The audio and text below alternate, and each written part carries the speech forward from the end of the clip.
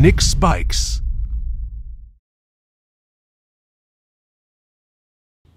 Hello, my name is Stéphane Melançon, aka Dr. Bass, and today I will present you the nice Adaptto controller that is installed on that really nice, beautiful NIC bike.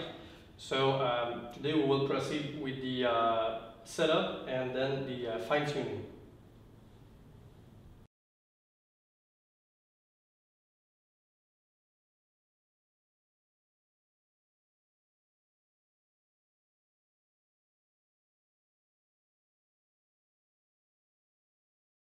Okay, so once you have installed the controller on the bicycle, the first thing you need to do is to go in the battery setting.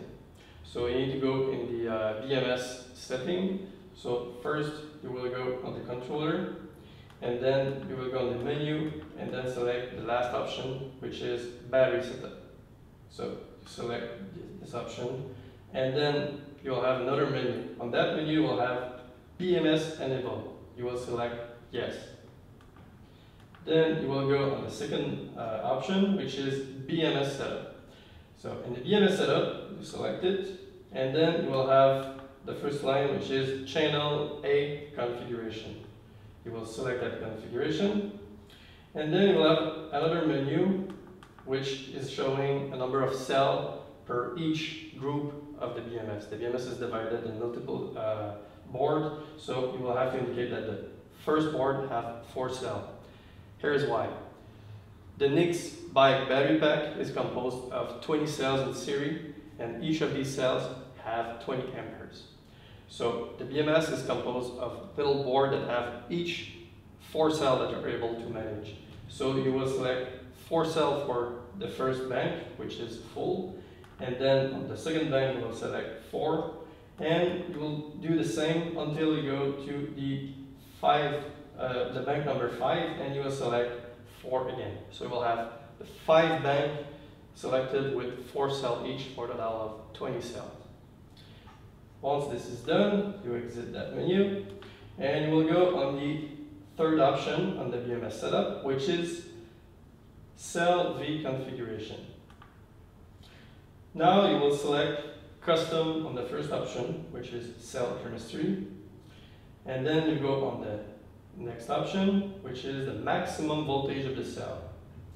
For this cell, you will select 4.15 volts. So I'll do that. Then on the minimum, you will select 3 volts. And then you will have the balancing option. This is the voltage where the BMS will begin to balance. I suggest selecting about 4.14 or 4.13. This is the best option for those cell chemistry. And then you have the last option in the volt menu, which is critical. This is the voltage at which the controller will just cut. Okay, you want to protect the cells, you don't want to over discharge them. So you will select 2.5 volt. And then you exit that menu, and we'll just see in the last option of the BMS setup, which is called battery monitor. You select it, and you shall have all the voltages of the cells that are indicated. You will see all the voltage of each bank, and you will have 5 banks showing each the voltage of the cells. If everything is set right, you should see the voltages of all the cells in that menu. So that's all for the BMS battery setting. Okay, and the BMS setup, the third option is the battery amperes. In the case of the NIC battery pack, this is 20 amperes that you want to select. So just raise that value to 20.0. And then the fourth option is the battery watt hour. In that case, it's 1480, the official value. So it's the value of the nominal cell voltage, which is 3.7, time the number of cell, time the 20 amperes value. And then the discharge cutoff voltage, this will protect your battery against over discharge.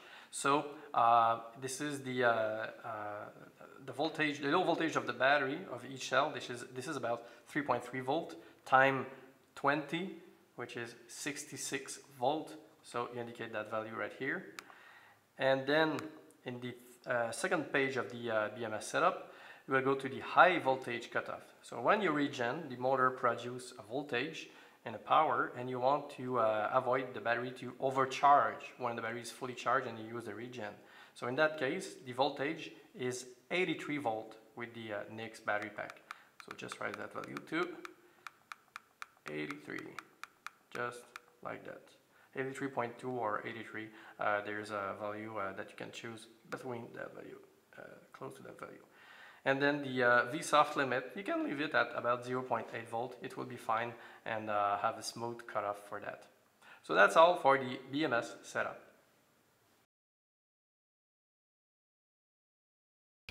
Okay, so in your controller you can also install various chargers. The charger that is supplied with the NIX bike is 1000 watt power. So you have to set those value in the controller setting. So here's how to do that. You go in the controller setup, and then you will find the charge setting. And then in that menu, you have charge enable, and you can choose yes or no. If you choose yes, it means that when you will connect the charger to the controller, the charging process will start. So you want to set it to yes.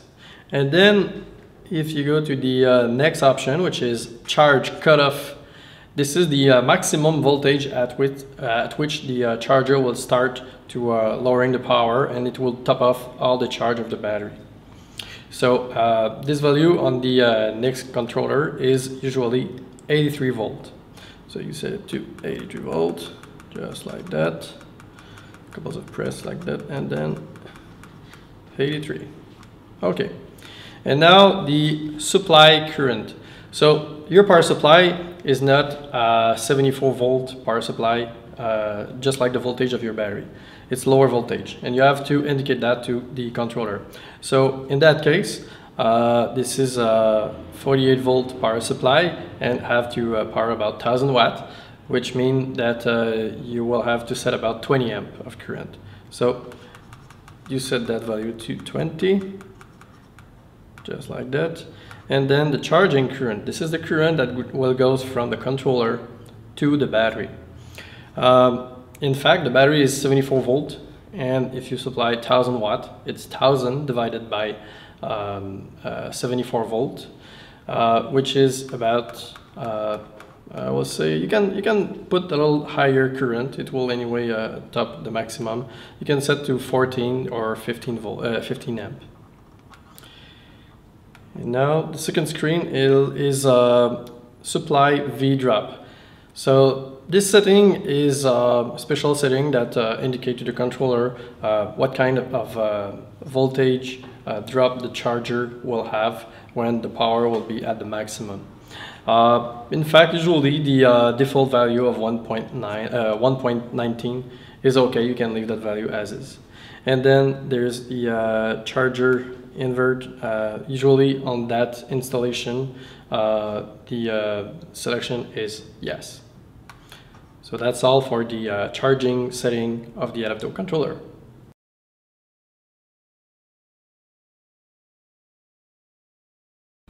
Okay, so once the battery settings are done, the next thing to do is the throttle setting.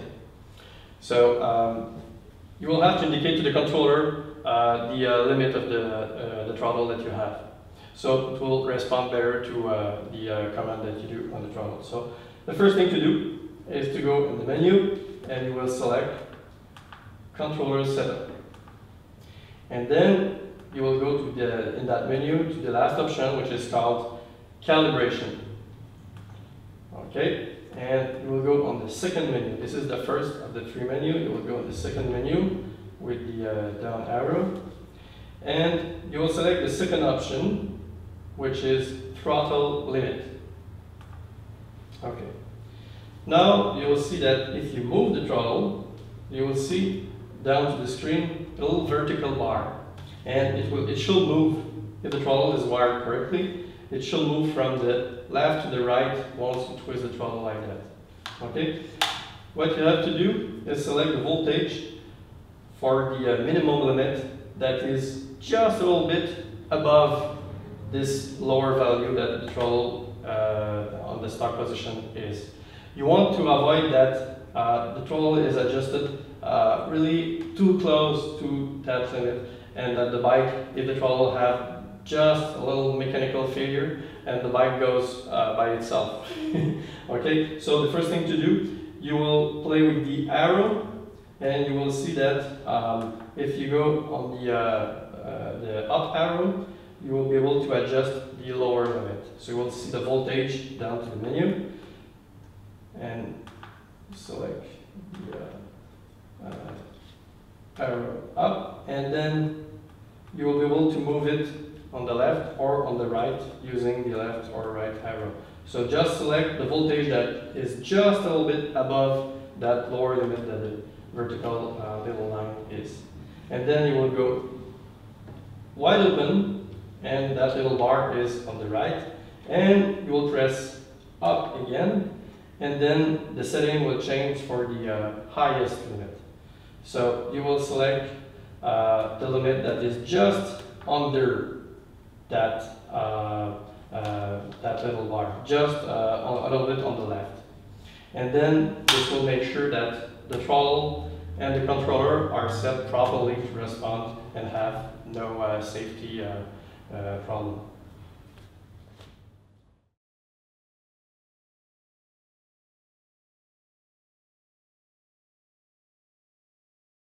Okay, now that the throttle limit has been set, you'll have to do the same for the brake limit. So here's how. What you have to do, you're still in the calibration menu. You will go on the second menu after that. You will see throttle limit again. This is the second menu, and then you go on the third menu, and you will see brake limit, which is the first option on the top. You will select it, and then you will have the same graphic menu, and we'll now use the brake, and you will do exactly the same. So you have the little vertical bar down to the graphic, and you will make sure that the first voltage that you're setting, the same way that you did for the throttle, the first thing you need to adjust is make sure that the first minimum voltage is above that brake limit. So let's say that the vertical bar is completely on the left. We'll make sure that the graph is beginning just a little bit, I will say about a fifth of the total width above the lower limit. So if you have, let's say, about the equivalent of 0 volt when the brake limit is on static position, you will adjust the voltage using the arrow and make sure that the graph is beginning right after on the right. So this is the lower part of the slope. And then you will have to do the same for the high limit, and make sure that the high limit, the voltage of the high limit is just on the left than the maximum that the little vertical bar is going on the right. So if you click the brake like that, you will see the vertical bar is completely on the right. You just make sure that the voltage at which the slope is at the maximum, the corresponding voltage is just a little bit on the left from that position. In that case, this is about 3.8 volt. This is just okay.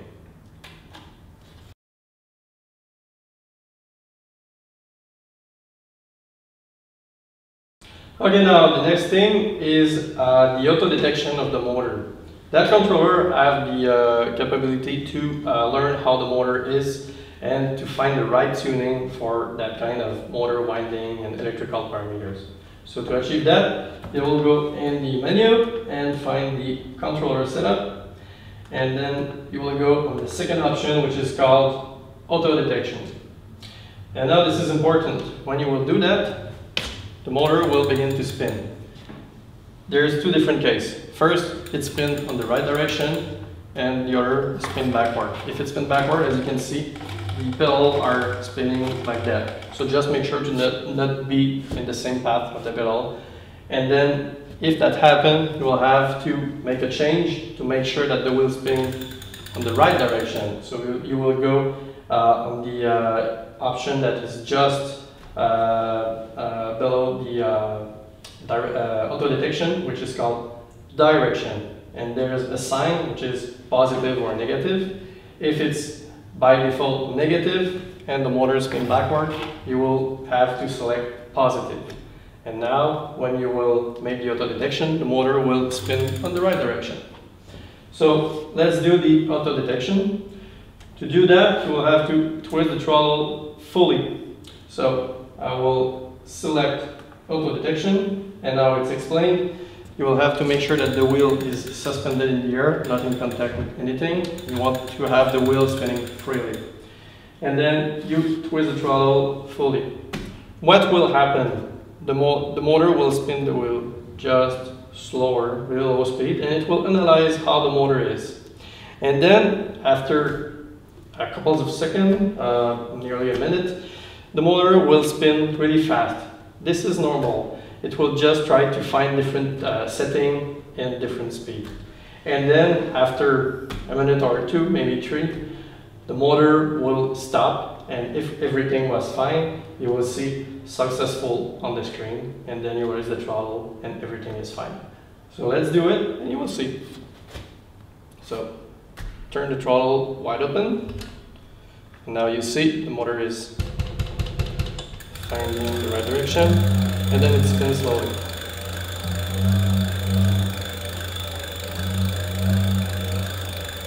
Don't release the throttle, keep it until the test is done completely.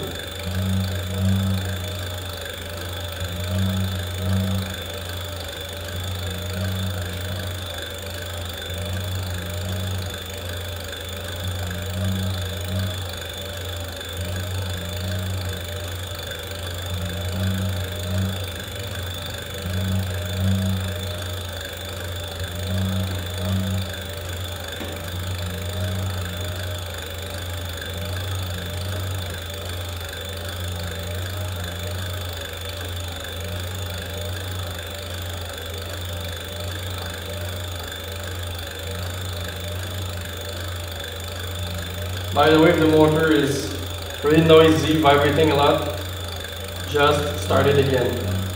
And if it doesn't spin, just give it some help, spin the wheel by the hand slowly until it engages and starts rotating by itself.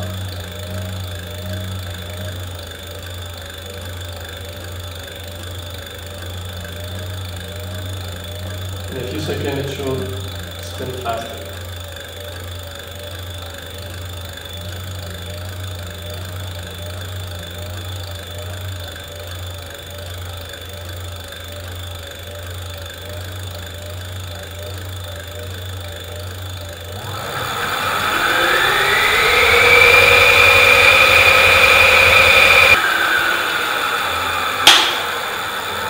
Now it's successful, it worked really nicely, and the screen is showing successful, press any key to continue.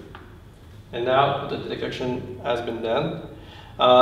You might have to do it a few times depending on the motor that you have until it runs really smoothly. So now you can consider it is done.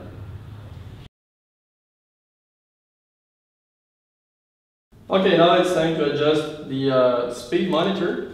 So to achieve that, we will go in the parameter that is called speed ratio. This will indicate the right speed according to the wheel speed. So what you do is you go on the controller setup, and then the very first option on the top, it's called speed ratio.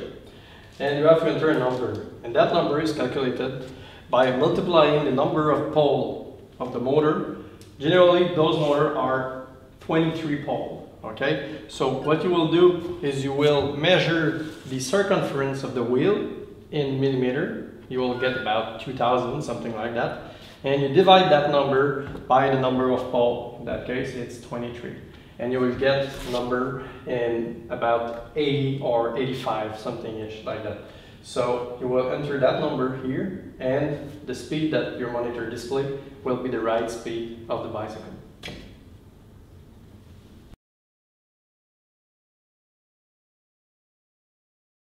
Okay, so when you open the controller, you will notice that you have echo that is written on the top.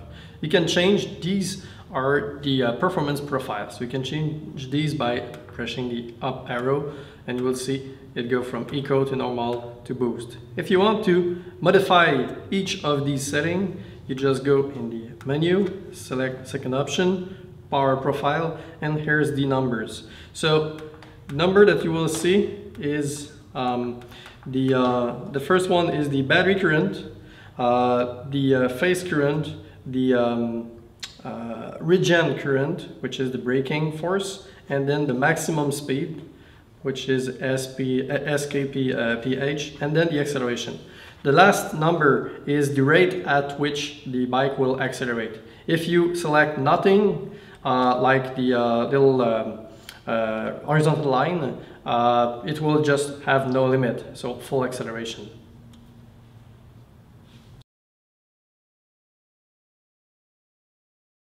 Okay, now this is time for the fine-tuning, and we will begin with the throttle linearity calibration. So here's what we will do. Go on the menu and in the controller setup, and then you will go to the calibration, just like we did for the calibration of the range of the throttle, but you will select the third option in the second menu of the calibration, which is throttle linear. You want to have this option at linear. So what you will do is you will indicate to the controller the linearity of that throttle. Okay, so once you're in that menu, you will see smoothly push the throttle and press escape for exit. So you want just to turn it on very stable speed, not too fast, not too slow. I will show you what's the best. And if it doesn't work, it will indicate you, and you will have to just try it again. Okay, so I will do it, and you will see numbers. All right, so it worked. So when it is done, you will see a graphic showing you the linearity of the throttle, and it's very nice flat slope. So you just press the arrow for saving, and now the throttle is learned by the controller. So a really small amount of throttle will spin the wheel really low speed, and medium and high. So it will follow exactly the position of your hand. Okay, now there's a second menu for the brake. So this is called brake linear. In that case, this is just the on-off switch. So there is no variation in the adjustment. So you will just skip that part of the adjustment.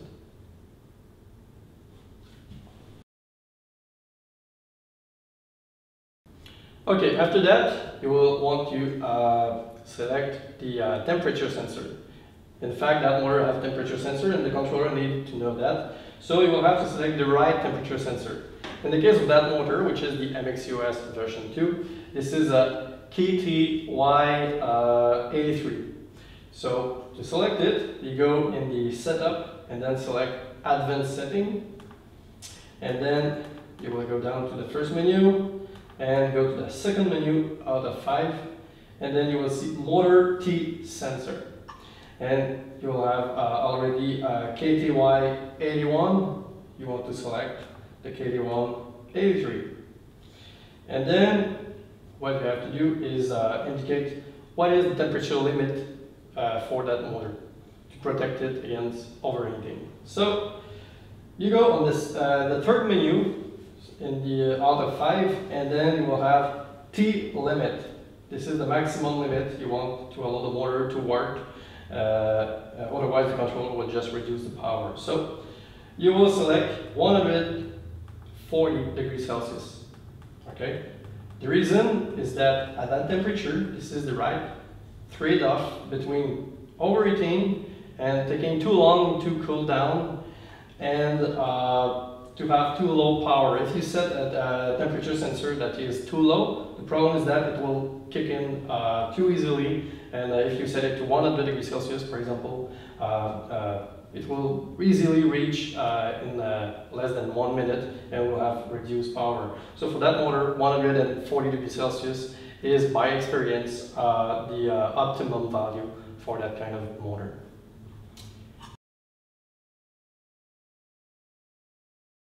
Okay, now it's time for the performance fine tuning. Very interesting part. So before attempting any adjustment right now, you want to set the overspeed parameter to 0. Here's how to do that. Again, you go in the controller setup, and then you will go on the second menu of that, which is called advanced setting. And in the advanced setting, you have 5 pages. You will find the second page and the second option, which is called OVS timing. This is overspeed timing. You just want to make sure that it's set to 0 degree. In that case, it's already 0, so next thing to do is to adjust the angle core. So this is the very first performance setting that you will do. So to do that, you twist the throttle until you get about 15 km/h. 10 to 15 is best. And to know that, you will have the speed that is displayed down to that page in the advanced setup, page 1. Down to that page, you will have S on the lower left corner of the screen, and this is the speed that your wheel is spinning at.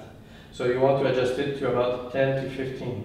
What we will do is carefully feel the vibration of the motor and hear the sound that it's doing. This is very important. What you want is to have the really smooth rotation with the less vibration and the faster speed for a given position of the throttle. Okay, so we'll do it and I'll show you how it looks like. So we'll spin about 10 km. Just try to keep it about the same speed. I know this is not very easy, but with experience you'll get it. Okay, it's about 17 km/h. That's okay. And now you will play with the angle core value. So you have the minus position or the positive position. So you will play with the number until you see I didn't touch the throttle. I just played with that speed. The motor just loses speed and vibrate a lot. This is not the right value. So go the other direction and go back to the number that you had, and you will see the motor spin the right speed again. And now go completely in the negative if it has been in the negative area of the adjustment, and go fully negative. And then your motor is just vibrating again, showing you that you did both ends of the right adjustment, and you have to go right in the middle of that where the motor vibrates less.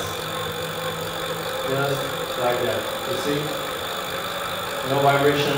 You hear the bass frequency. It's now nearly inexistent, and the motor is spinning fast. And now, until you find the right number, it should be okay. And now, when it's done, just stop the wheel, and that adjustment is done.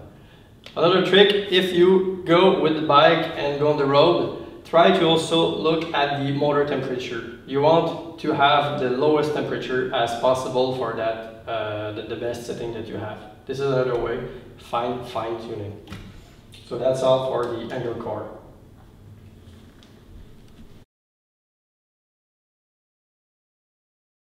IND timing. This is quite similar to the angle core, except that it's at higher speed. So we'll do it. The speed that we had the angle core was about 10 to 15 km/h, and now we will do it for about 35 to 50. So let's say 50 km/h. So we'll just select that menu, and the IND timing is in the advanced setting, and then you have the angle core on the first menu of the advanced setup, and IND timing is the third option in that page. So it's a microsecond value, and when you did the adjustment of the auto detection, it already entered the numbers. This is normal, but you will have to modify that number now, the same as we did for the angle core. So let's do it. It will be a little bit noisier because it's 50 km/h, but I'll try to speak louder and it should not be a problem. Okay, so let's do it. Carefully look at the speed of the lower terminal left.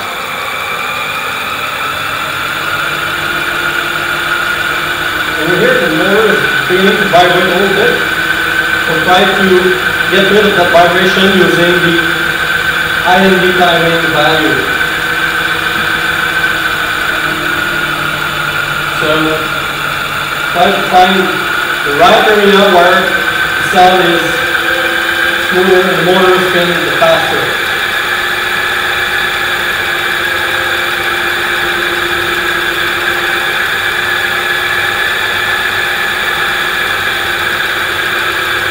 In that case, it's about 558 microseconds. You should have value maybe slightly different. This is normal. Just find the smoothest rotation of the motor, and that's all.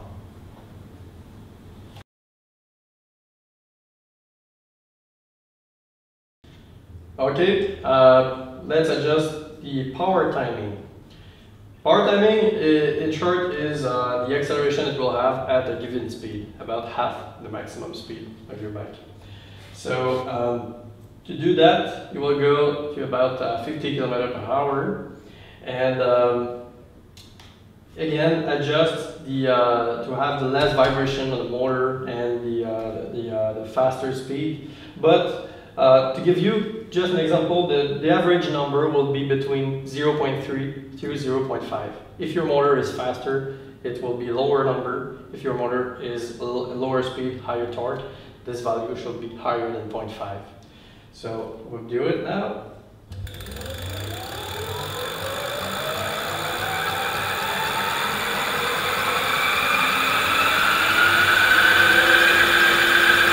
About 50 km/h. And now, control the power timing.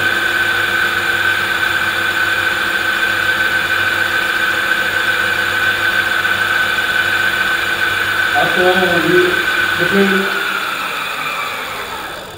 0.5. If you want to have the right setting, just go on the road and go from about half of your maximum speed, crank out the throttle, and find the number at which it will give you the maximum acceleration, and that will be the perfect tuning.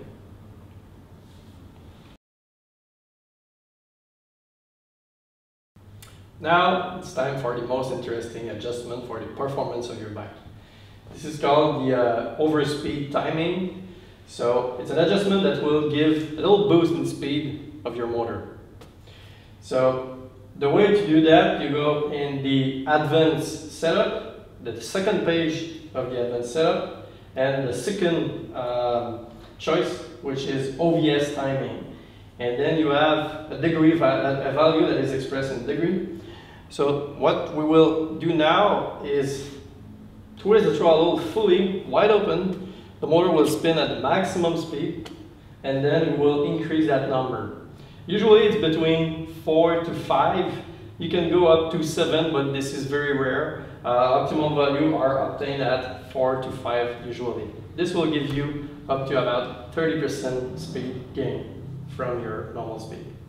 So I will show you that, and you will see it's a little bit loud, but it's fun. Okay, so now we'll start with overspeed.